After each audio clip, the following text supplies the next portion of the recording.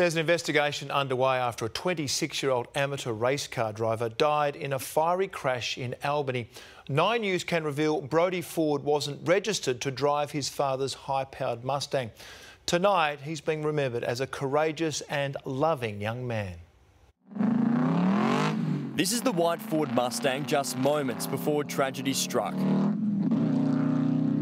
I saw spots of smoke coming from off the horizon in this direction. The 26-year-old victim is amateur driver Brodie Ford. 9 News understands he wasn't registered to be behind the wheel of the high-powered vehicle, but his dad was. Brodie Ford was competing in the Race Wars runway event yesterday at Albany Airport when the Mustang failed to stop at the end of the track. It crashed through a fence, flipped several times and broke apart before catching fire in this paddock. The car designed to reach speeds of 230 kilometres an hour. The car was still here, all burnt out. I think the back two wheels were way off in the paddock, had rolled forwards, and I think it was his helmet on the ground in front of the car. I heard that helmet completely cracked in half, so it must have been a very, very hard impact. The 26-year-old was flown to Royal Perth Hospital but died overnight with friends and family by his side. His mother, Linda Ford, telling 9 News, "We hold no grudges against race wars. We're not going about changing things. You do it at your own risk. Brodie did what he loved to do. We don't know what caused it and we're waiting for answers." Friends also took to social media to pay tribute to their mate. "My heart is broken. I never thought this day would come. He was courageous, ambitious and loving. You flew into the stars doing something you loved dearly."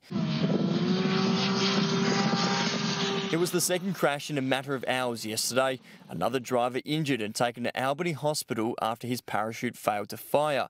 The independent event, organised outside the normal governing body of the Confederation of Australian Motorsport, is now under investigation. Police and Major Crash reviewing all safety measures. Yesterday's events were suspended after the tragedy, but organisers defended the race going ahead today, saying motorsport is a cruel mistress at times, but we all understand the risks of participation.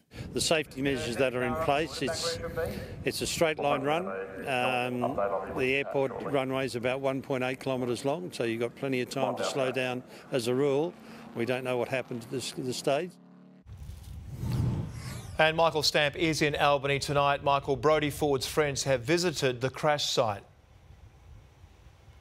Well, Michael, only in the past half an hour, friends have been visiting the crash site here in Albany, remembering and paying tribute to their mate Brodie Ford, but also trying to determine how this tragic crash unfolded. Meanwhile, the state government is in the process of developing a WA motorsports strategy, which will examine the merits of introducing a legislative approach of licensing and sanctioning of track-based motorsport events. Now, Sport and Recreation Minister Mick Murray says he always expects the organisers of motorsport events to make safety the highest priority. Major Crash officers are leading this investigation into what went wrong.